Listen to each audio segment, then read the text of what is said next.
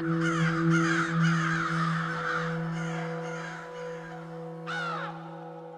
everyone else was last night? Oh, it was obviously a pretty disappointing effort, and you know, we probably didn't see a performance like that coming after the last few weeks. So it is, you know, consistency something we want to build, and we didn't deliver that yesterday. Was it mental preparation? Do you think that people just weren't on the job? Yeah, I'm not sure. I guess early on in the game, obviously the start of the game is really important, and we didn't come to play. Bulldogs were hungrier than us, and you know, they probably got what they wanted earlier in the game, and they certainly put scoreboard pressure on us, which you know, we weren't able to sort of kick our goals probably early on when we needed to, and yeah, they really put the pressure on us. Are you more concerned about that start, or the fact you just couldn't arrest the momentum at all during the game? Oh, I think there's probably a few things that we need to work on, but you know, it's all part of it, and all something we need to, obviously as a group, we need to keep working on. This is the first time you guys have been put in that situation. What was Walshy like? Did you get a bit of a spray? Or?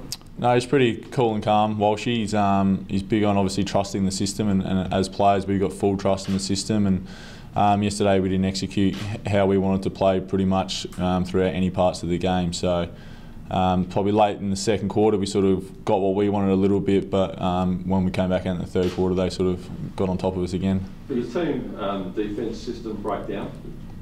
I think in parts, yeah. Just we turned the ball over pretty shallow in our forward 50, and they were sort of able to slingshot off it. You saw blokes like Murphy and Boyd and them really set them up from defence there, and you know, makes it hard for the defenders when there's no pressure on the ball. Does it make this week even a bit more bigger that you've got to give a response? No, we'll do our review and we'll move on and look forward to this weekend. And obviously, you know, it's a big game and one we all look forward to playing in. So was there no jetty jump this morning? Oh, I don't know. I heard a few of you are down there this morning, so. How about you guys? Did you do anything? Was there any punishment with the ground ball gets that you're supposed to jump off the jetty? Oh, we'll have our meetings today and go over those sort of things.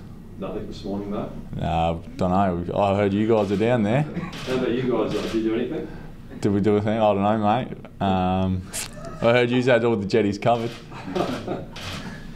How disappointed are you about that ground ball get stat? Especially Walsh made such a big issue of it. Yeah, exactly right. It is something, because obviously we pride ourselves on that, and even though we won the last couple of weeks, we still didn't get the numbers that we wanted. So it's something we're going to have to go back to and put even more of an emphasis on to make sure that, and you know, along with a few other things too. Does that just sort of show that it's taking a little while to really come to grips with his style of game? Not really. I think, you know, we've obviously been training since he got appointed over pre-season, and you know, if you include the NAB Cup games, we've sort of been doing it for 6 to 8 weeks. So it obviously, you know, we're not going to be able to execute it every weekend, but you know, the fact that yesterday we were so far off was probably the disappointing part. How imposing, Sam, this week? Obviously, Matty Lobby back in the team for Port. How difficult is it going to be to go against Lobby and Paddy Ryder? Yeah, you're all right. They were both imposing on their own, let alone put together. So it's going to be a great challenge for me, and not only Josh Jenkins. And I'm getting great support from him this year. I think his ruck work's really improved, and I feel he's really damaging around the ground now when he's in the ruck. So you know, obviously every week there's another big challenge, and you know, now they've got Lobes back, and Ryder's been in pretty good form as well. It'll be another good one for me. How do you reckon you'll be able to handle Ryder when he pushes forward? I guess we'll have a few options this week with our defenders, and I think they're playing 3 tools now, so I'm not sure what the setup of the team will look like, but you know, I'm sure we'll have to work something out. But same as sort of the game yesterday, a lot of it's the game's won and lost in the midfield, and you know, if we're able to sort of get the ball in our 50 and lock it in there and not let it come out, it'll go a long way to helping the defence and winning the game. Sam, you were out tackled by quite a long way last night too. How disappointing is that, and everything else that was going on? Yeah, it is, especially because I think they had plus 34 possessions as well. So, I mean, if you don't have the footy, generally you'd like to think that you're putting pressure on and winning the tackles, but we lost that as well. So, you know, there wasn't too many positives to come out of yesterday.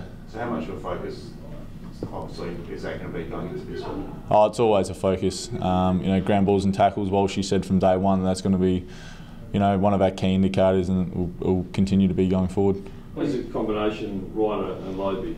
Is that as good as it gets in the competition? Well, I guess sort of hard to judge it because they're probably every sort of ruckman you come up against, they're probably a bit different. Obviously they're two probably different contrasting styles, whereas early in the year if you go against Goldstein, it's a different sort of game again, and same as sort of Jamar. So they are really different. Obviously Ryder's really spring-heeled, and Loby's a good ruckman himself, so he's going to be a tough one. Did you have a look at the game Port played on the weekend, and what do you think the key is to sort of breaking them down? Yeah, we obviously tuned in Saturday night playing Sunday, and they were pretty exciting in the first half. And to be honest, it doesn't really surprise me. They've had a really tough start this year, but they're a quality team, and we're certainly going to have to be at our best this week. Talk about those turnovers in the shallow 50 and sort of attacking from the fence, the lack of pressure that was on their midfield. How important is it going to be with Ryder that can play up 40, such a huge target? You really need to pressure that intrigue. Yeah, exactly, and we won't get caught worrying about just Ryder. Schultz is obviously, I think he kicked 5 on the weekend as well, and Westhoff's obviously been a great player for a long time. So they've got a lot of options, and obviously with their small half forwards as well. With I guess Wingard played a bit more midfield with Gray out, but if he comes back in, then it's a pretty imposing forward line. You touched on Josh helping you this week. You've obviously done most of the rucking and showdowns. Yep. At the footy club by yourself. Against Port, it's been Loby, and then obviously a bit of Westhoff and Tringove. How much support do you need this week from Josh to handle those two blokes? Yeah, I think I think his sort of percentage in the ruck time will go up probably more and more. Because, like you said, you can't go at your own against two quality players like that. So I'll probably see him doing a little bit more, yeah, for sure. What sort of percentage do you normally do? I reckon maybe around probably the 15%, sort of something like that. But in future, you might, especially this week, it's probably a bit different when you're going against, when I'm going against, say another ruckman, just one other ruckman. It's not as important to play as much, but when you're coming up against two like that, probably be around that 15 to 20%, I'm assuming. And you said obviously Ryder's agility and spring-heeled, and then Lobe, is he more the tougher workhorse? Yeah, he is for sure. With Lobe, obviously, nothing's ever going to come easy against him. He's a really good tackler. I think he's almost a #1 tackler at the club. So his work around the stoppage is obviously his strength, and I think his leadership really stands out on the field as well. Can you just get your view on the Alistair Clarkson incident at Adelaide Oval? Obviously? Oh, I'm not too sort of aware. Obviously, I knew it was going on, and he spoke to the media yesterday, but I was worried about playing. Bit disappointing to see that at Adelaide Oval, though. Yeah, I probably won't say too much. I'm not totally across what actually happened, so I'll probably just leave that one alone. Do you hope the coach sticks with the same group of players this week after one bad performance, or should he be looking for the likes of Crouch from the SANFL?